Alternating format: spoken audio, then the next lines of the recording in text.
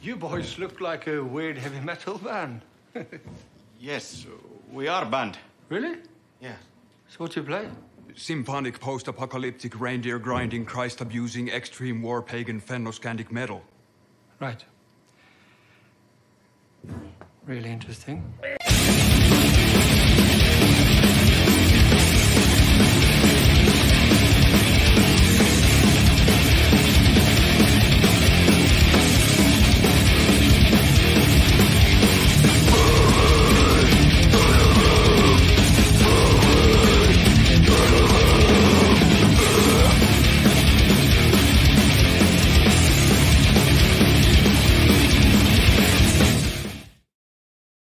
What up, everyone? DJ Anubis here with you on Metal Time Radio Podcast, doing another trailer reaction. And I'm not sure how this is going to go. So, a little bit of backstory. This is obviously for the new reboot remake of The Crow, directed by Rupert Sanders, who worked on Ghost in the Shell, the live action version, as well as Snow White and the Huntsman. That's not a good sign if you're, I mean, I saw those films, I didn't care for them. So like, I'm not really motivated right off the bat. Now, cast consists of, at least as far as like the more notable names, Bill Skarsgård, which I just did a trailer reaction with Mr. Tony the Dead a couple weeks ago for Bill Kills the World or something like that. But Bill looks like really good in that film. That looks like a lot of fun. It looks strongly put together. I also have Danny Houston and FKA Twigs. I believe she's a singer. But yeah, back in 1993, actually before that, I'd seen Rapid Fire with Brandon Lee from the original Crow. And, you know, obviously he's the son of legendary martial artist Bruce Lee. Brandon had martial arts skills himself in that film Rapid Fire, which is incredibly good. So when it came to The Crow, like I remember seeing like, you know, interviews with Brandon and stuff leading up to the film. I didn't know much about the graphic novel, which it's based. So I was totally new to the premise and the movie itself. So when I went in, immediately, obviously leading up to it, Brandon had died from an accident on the set where a piece of shrapnel got in one of the guns that was used to shoot at him. And if I recall, the actor who played Fun Boy, he really was struggled with that long after the fact, even though he was still kind of doing acting here and there. Like I read an interview where he was very torn up about what happened that day, which just leads, you know, to the Alec Baldwin thing that happened a couple of years ago on set. Like that shit should not be happening anymore at any way, shape, or possible. That shit kind of be happening. Those kind of like mistakes are costing lives, and they need to be fixed. But anyway, like when I finally saw the film, I went there, like I think I saw it like 4 or 5 times in the theaters the year it came out. Like I fell in love with that film so much. Never mind the parallels to Brandon and, you know, his fiance and what was happening in his own life. The on-screen actors, like the plot is very moving, and Eric Draven and Shelley Webster, you know, the characters and what happened, and magnificent performances by David Patrick Kelly, who plays villains like no other.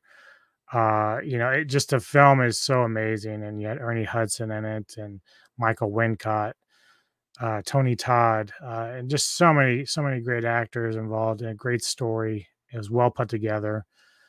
And, you know, they did sequels after that, you know, really didn't live up to, I mean, you could probably enjoy them to a certain degree, but like there's just something about Brandon and the first Crow that's just very moving. And I know people kind of make an excuse like, well, it's because Brandon died. Well, for some people that might be, yeah, sure, that plays a part. But even if he had lived, like that movie is so goddamn good, top to bottom. It's great action, great emotion.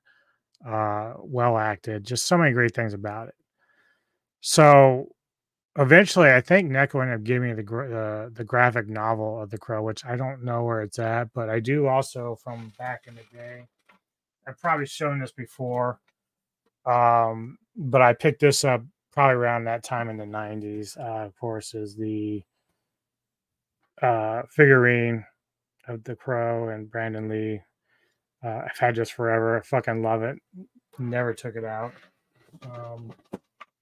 But that's how much this film means to me. So much that it's one of two films that are my favorites of all time. So that says something when it comes to just movies in general, like what your top films are. Like some people, I believe, like Lady Fabula, still have Jaws as the number one film she's ever seen, which a lot of people would.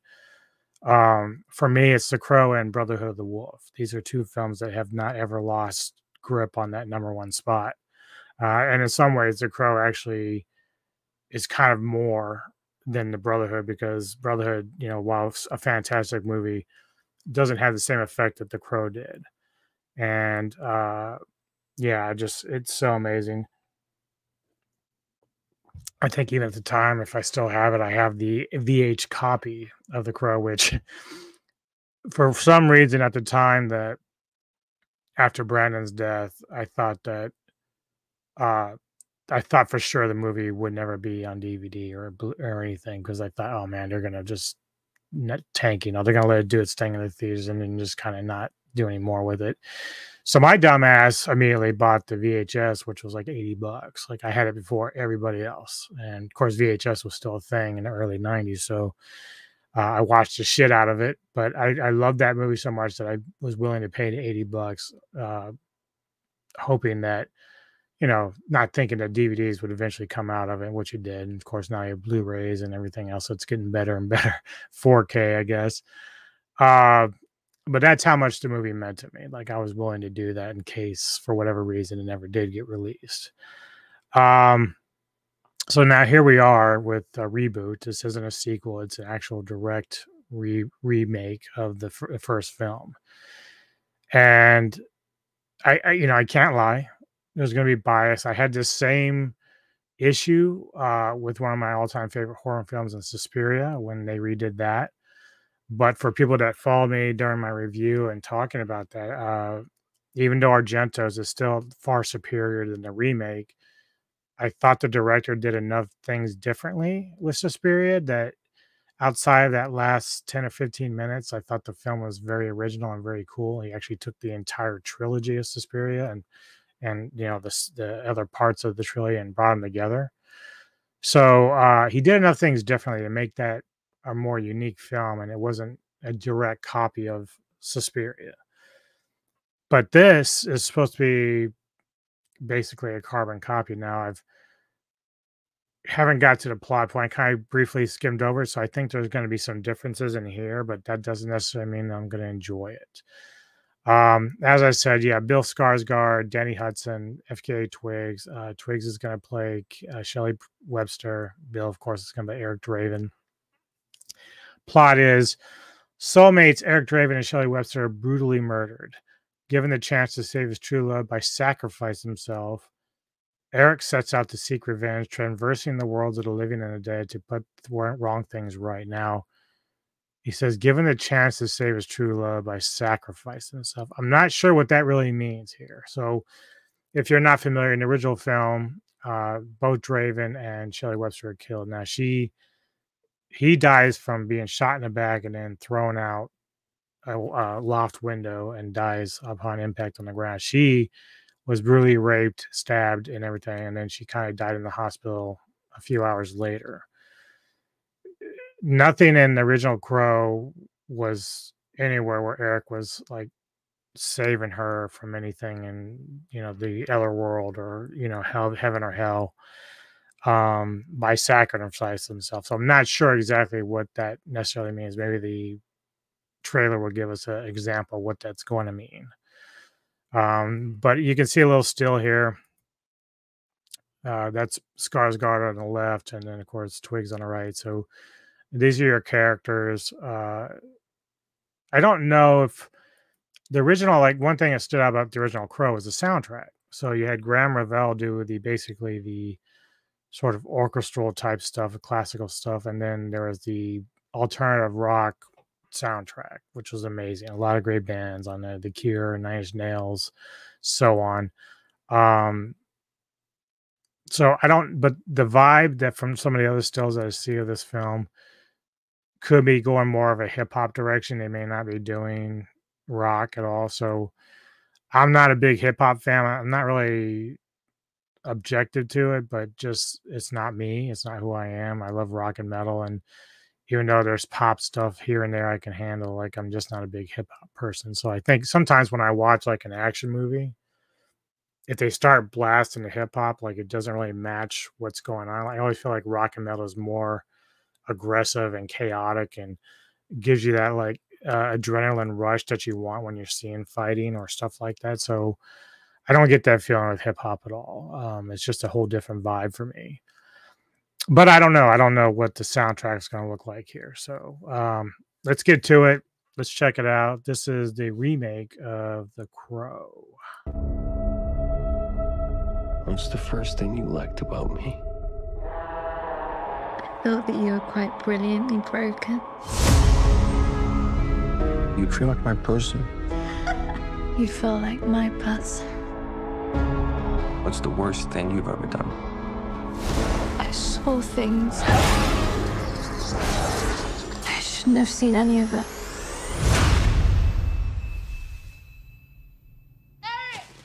Julie!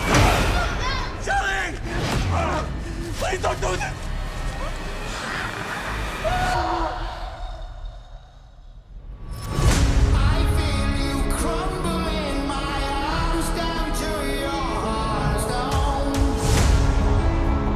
When someone dies, a crow carries their soul to the land of the dead.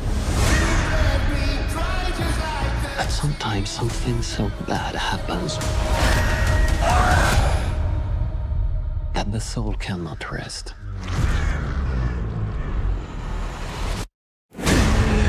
Until you put the wrong things right.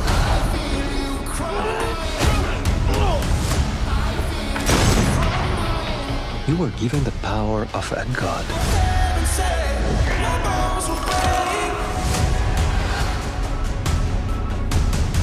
But you're running out of time to save her.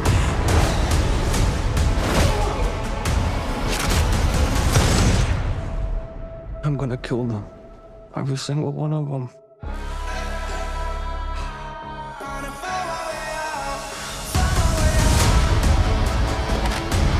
And killed you. Yeah, you did. We have a problem. He came for us.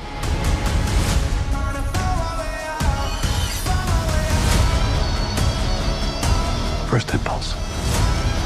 Anger.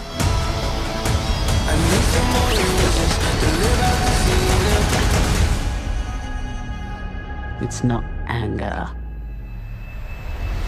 It's love.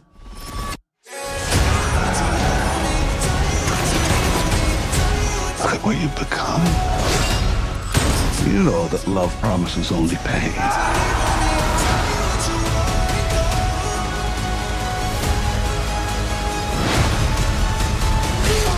You have no idea what hell awaits you. No, I do.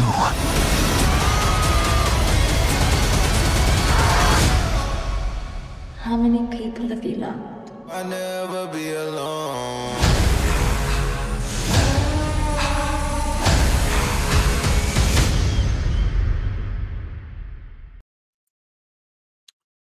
Okay.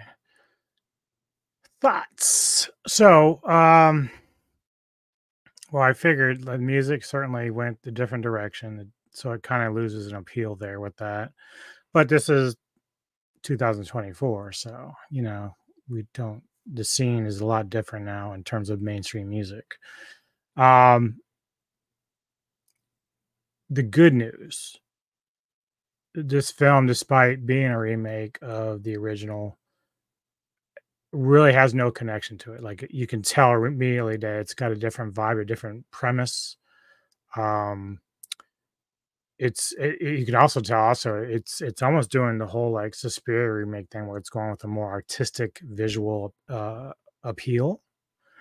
The girl kind of dancing, and I don't know if that's supposed to be Shelley in like the afterlife or whatever. So I'm still not sure exactly what he's supposed to save her from. I'm not like that. I'm not clear on that. Now the deaths and some of the violence is a bit more gruesome. That's a plus, I guess. But I think here's my disconnect with this trailer. Is that you just don't get that emotional connection that you would watching the original. So he's fighting for basically the same thing, for love, but you don't really feel it. Like and this is an acting issue. This is more of acting. Like you're not feeling that connection as you did with Brandon and the actress that he was working with on the original film. Now, I'm not being overly critical here. Like, I think I'm being kind of fair in my presentation. Some people think, well, you're just hating. No, I'm not hating. There's bias, but I'm not hating. Like, I see some things that I think is kind of cool that the director is doing. And again, the fact that he's kind of going with a whole different storyline is actually a good thing, because it tells me I can still, like the Suspiria remake, make a distinguished difference between this remake and the original film.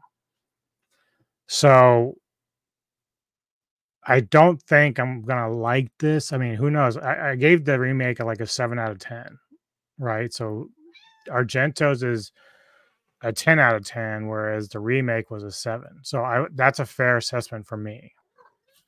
Whoa, and then the cat's getting crazy. This, I don't know if I'm going to rush out to see it. It's one of these things, like, there's curiosity there, but I can tell there's just a lot of things I'm not going to like about it, and it might piss me off, but who knows? I didn't think I'd like the remake at all. I ended up enjoying it, at least to a point. I could end up enjoying this to a point. There's some, I forget who the old white guy that she's like, he's coming for us said. Like, that guy was in the Wolverine movie, and he's been in other films where he's done I like that actor. But yeah, there's also a bit of a, with the original, there's a sense of like charisma, aesthetic. Like, there's some aesthetic here with this one, but it's all done in a way that's more artsy. Like, they're just trying to, it's like the bait and switch type of thing. Like, you don't want people to focus on whether the weaknesses of the movie, so they're going to try to like dolly it up to kind of like sidestep that and say, oh yeah, we're just being very creative and imaginative with how we're presenting it, so we're going to flash you with all this and this.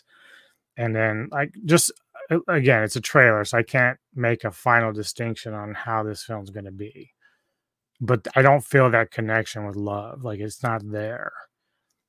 And so it just, again, it depends on when I see it and how I feel afterwards. But just off the bat, I'm not getting that same vibe. Like, that's the thing that makes the original Crow so special, is that it hits you here just like it does here and in your visual. So, and again, music plays a part of that. Some people might be fine with the musical choices there, but it just kind of throws me off the game. Like, when you're going after vengeance and revenge, like, hip hop's not going to do it for me. I need like fucking serious angry music to get the job done.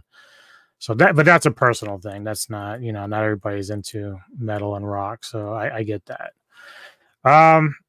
Yeah, so we'll see how it goes. I don't know when I'll see this, but they say summer, so we're still at probably like what, July maybe? Is that what they're saying? Or June?